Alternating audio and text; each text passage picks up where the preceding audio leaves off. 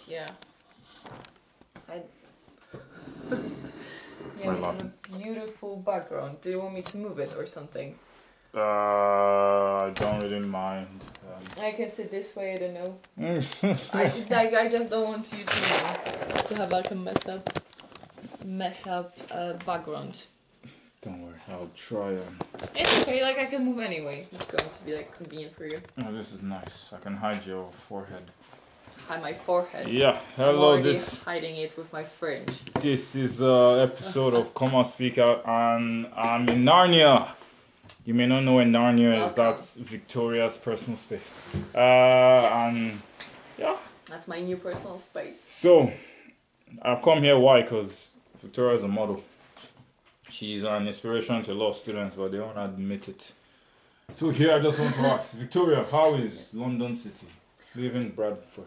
Oh, it's very expensive. That's the first thing I tell anyone. It's very expensive, but it's so much fun. There's a lot of things to do, so you never get bored. So of course there's a lot of stuff you can do for free, which I'm most of the time enjoying to not to go bankrupt. But yeah, it's amazing. I really like this place, and yes, comparing to Bradford, there's much more stuff to do. I feel like there's less nature kind of, because in Bradford you could just 5 minutes each way and you can go hiking, something, parks and everything. Of course in London there's a lot of parks, but still it's quite far to get to any bigger nature, let's say. And parks are usually just grass, few trees, and that's it. So I'm like, well, not too much nature. So how is adapting? How is living? It's going well. It's going well. I'm very busy with my uni. I can imagine. So that's probably most of my time.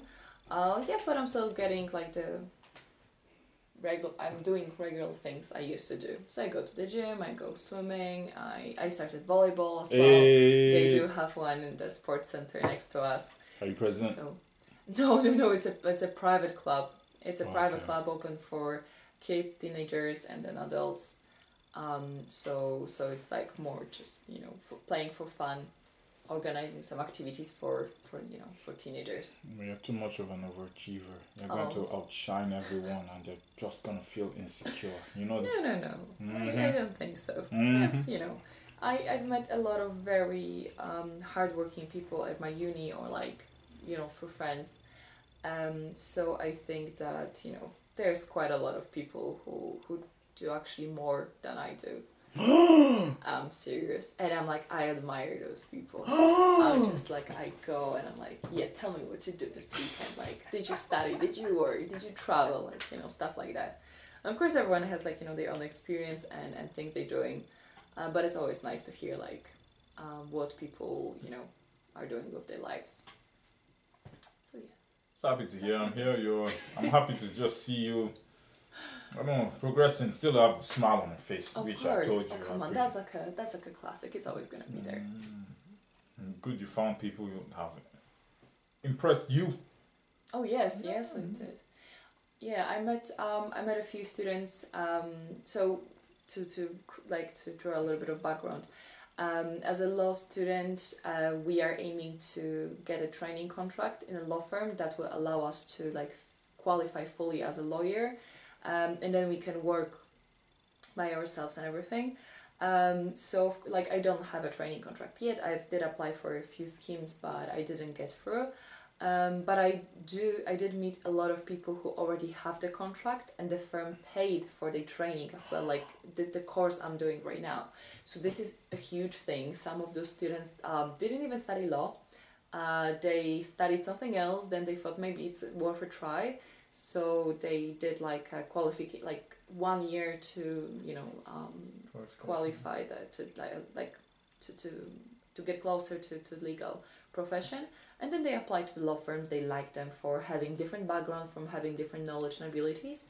They got a contract, and now they're at uni with me.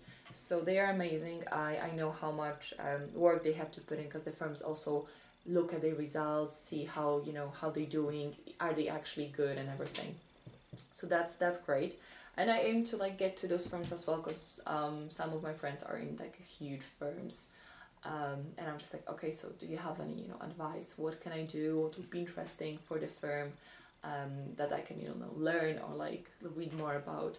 So it's very nice. I feel very motivated. And I think that's the most important right now, to be motivated and like continue that hard work, just like in different place. Okay, thinking positively. When you Yeah. get into this firm, how long do you plan to spend? So once I get to the firm, I have to be there for 2 years for the contract, and some of the firms like to sign a contract that I will stay there for a few more years. Some of them are like, yeah, do whatever you want. Like we trained you. It would be nice if you stay. If you know, if you're gonna leave, that's fine. But yeah, I feel like first I need to get to the training contract, and then I'm gonna think about the rest, because that's, I think, quite difficult part right now, to get in. Even with having all qualifications, like finishing masters and the legal practice course I'm doing right now, sometimes it still takes a few years to get in. So yeah, slowly, you know, building up, you know, one step at a time. Yeah, I like that. I like So that. yeah, but that's how it is. Everything. But how about you? Because Okay. I want to know what's happening with you. Okay. Just because this is for you, give some time. 1, 2, 3. Okay.